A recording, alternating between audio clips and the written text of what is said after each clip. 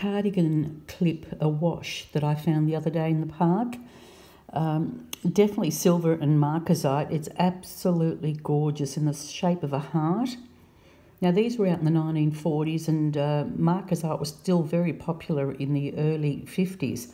So it could be 40s, early 50s, this piece. And I can't see any silver hallmarks, but it's got a 1 and a 3 there. I don't know what that is, but it's definitely silver. I can tell that it's silver.